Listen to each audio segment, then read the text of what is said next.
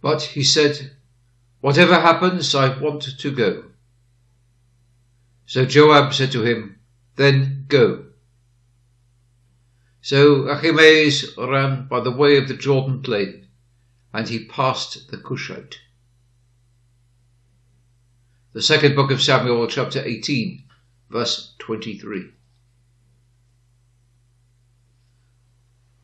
Running is not everything.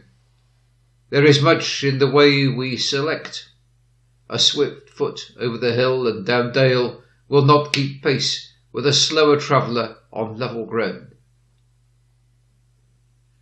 How is it with my spiritual journey?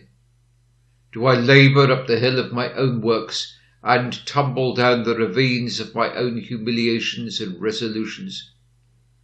Or do I run by the plain way of believe and live? How blessed it is to wait upon the Lord by faith. The soul runs without weariness and walks without fainting when it goes in the way of belief. Jesus Christ is the way of life, and he is a plain way, a pleasant way, a way suitable for the most infirm of feet and feeble of knees, of trembling sinners.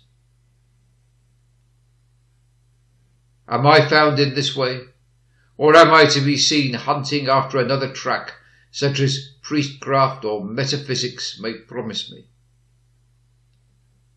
I read of the way of holiness, that the wayfaring man, though a fool, shall not err. Have I been delivered from proud reason, and brought as a little child to rest in love and blood of Jesus Christ? If so, by God's grace I shall outrun the strongest runner who chooses any other path. This truth I may remember to my profit in my daily cares and needs. It will be my wisest course to go at once to my God, and not to wander in a roundabout manner to this friend or that. He alone knows my wants and can give them relief. To whom should I go but to him himself, by the direct appeal of prayer and the plain argument of the promise? Straightforward makes the best runner. I will not dispute with the servants, but hasten to their master.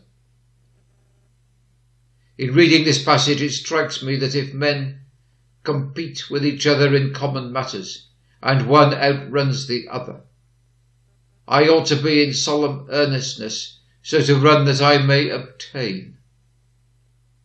O Lord, help me to gird up the loins of my mind, and may I press forward to the mark for the prize of my high calling in God, in Christ Jesus alone. Amen.